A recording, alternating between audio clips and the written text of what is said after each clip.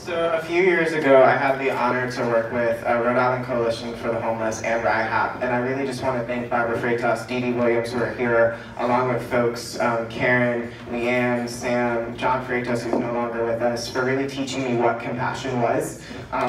I look back at my time there really importantly for how I approach a lot of these issues. I think we need to start by decriminalizing our code of ordinances. We need to make sure we're not punishing people for being homeless because we know that's a problem our city should be helping to solve.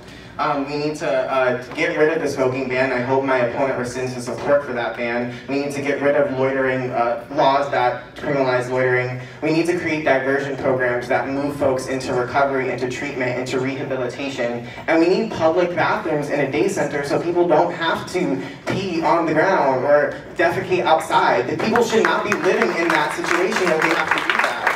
And ultimately, we have to look at solving this problem. And we know that solving this problem is by giving the homeless houses with wraparound services so that they can be treated for their mental health issues if they have them, so that they can go into programs for substance abuse, and so that they can live and start working and have stability to actually become members of society. The way to end homelessness is to give people homes. That is it. And I think our city, we need to figure out how to make sure our city can have a line item budget for low income and affordable housing. We need to find ways to pressure our state as a city council to make sure that they are giving us the proper funds. And we need to start lobbying to make sure the state is helping us move into fighting homelessness by giving people homes.